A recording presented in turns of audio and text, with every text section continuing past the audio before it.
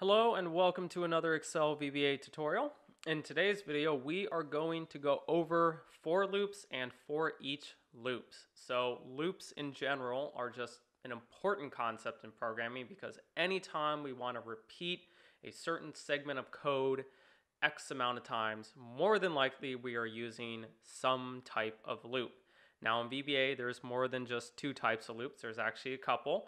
But in today's video, we're going to cover just two. We're going to cover the for each loop and the for loop, sometimes called for next loop.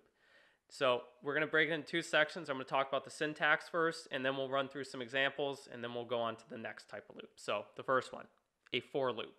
So with a for loop, the basic syntax is as follows. It always starts out with the for keyword. And then we have a couple parameters or arguments, whatever you want to call them, that we have to pass through into our for statement. The first one is the counter argument. So this really is a variable, and it's the counter variable. And this will house the number that we're going to basically loop through. And so we have to initialize that variable to the starting point of our loop. So it could be 1, it could be 20, it could be whatever it is. It's just got to be some kind of integer that we can put in there. And so that will be our starting point. And then we've got to specify our ending point. So we got to say, okay, start the loop here and keep going until you reach the end of your loop. And so in other words, it's going to keep evaluating this condition of whether this variable equals this end variable. And once it does, then our loop stops.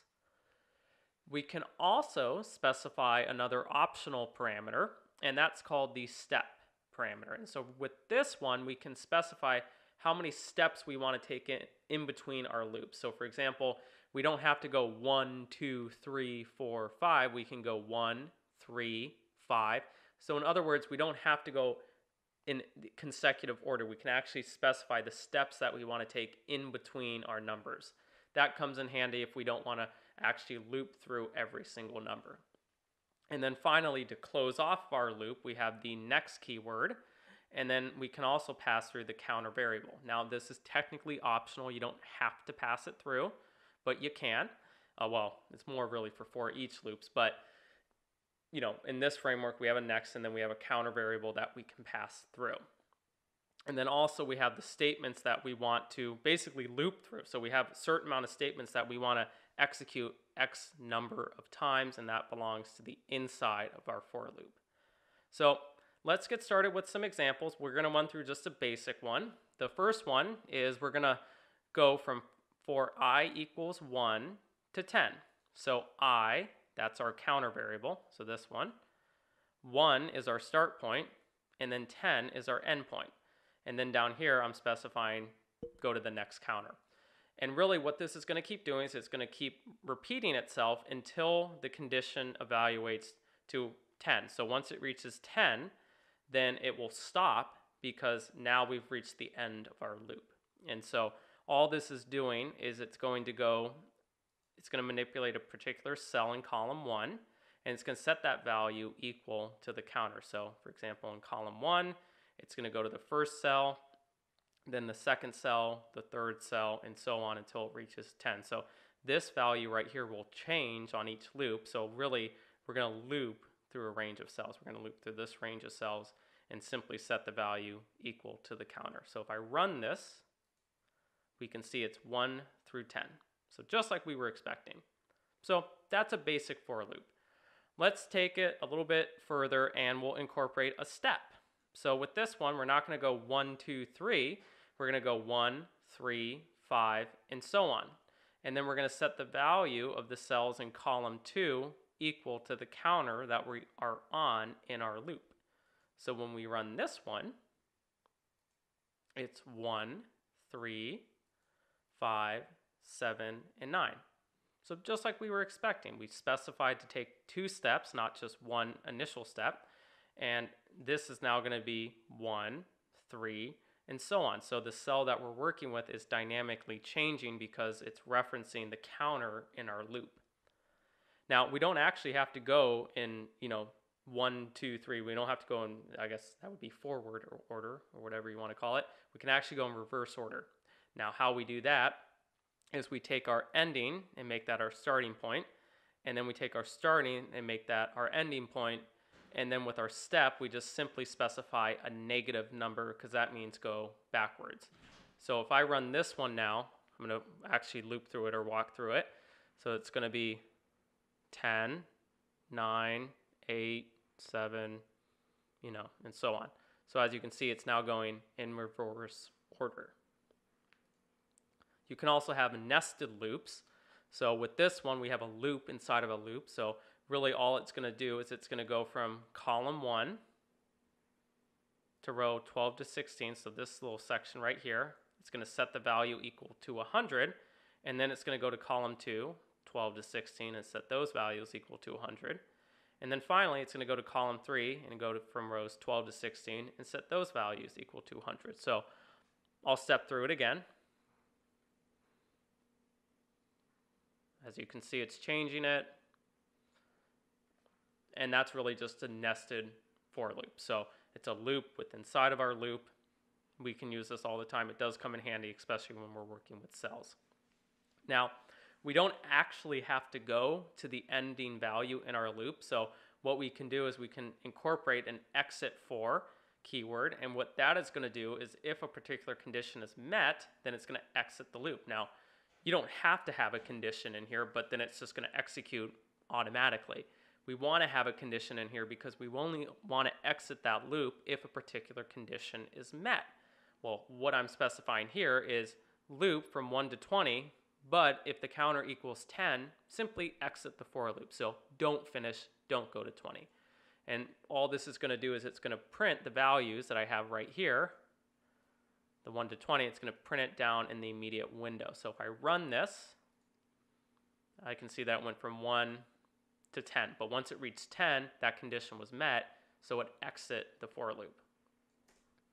So that's for loops. Let's move on to for each loops.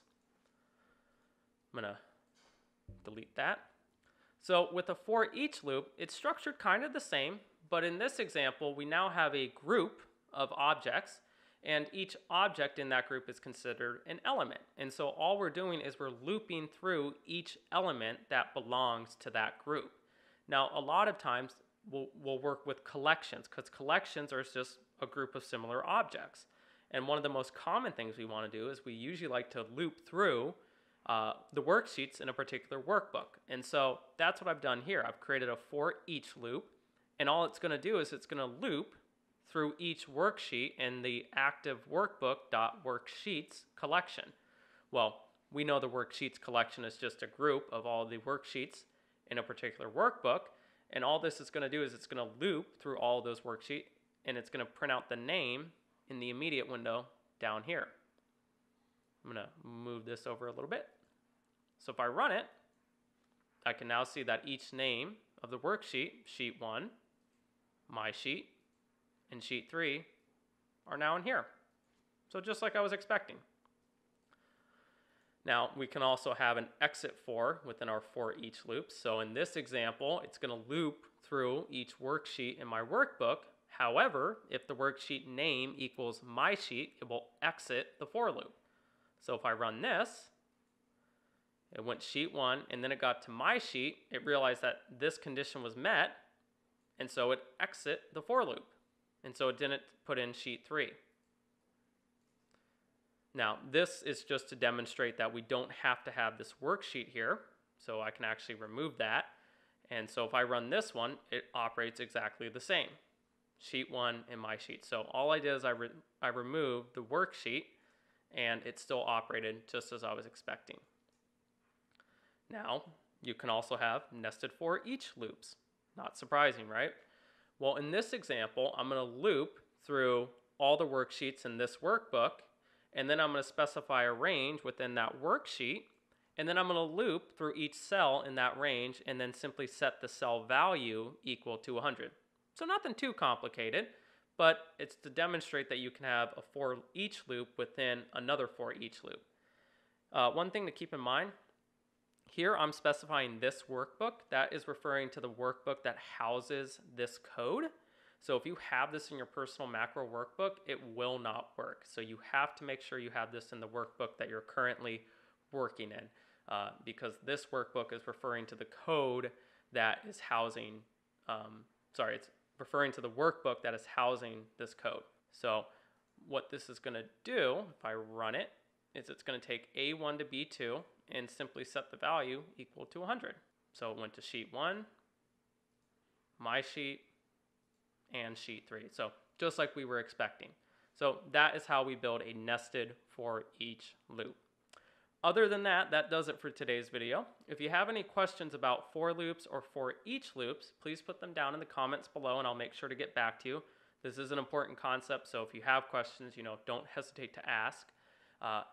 And if you're not already, make sure to subscribe to the channel so that way you get notifications as we release new videos on different topics. I am hoping to start a new series soon on Python. That's a very popular topic. We're going to first run through some API stuff, and then we'll go into the more complicated stuff. But definitely excited to do that one. I think it's going to be fun. But yeah, thanks again for watching, guys, and we'll see you in the next video.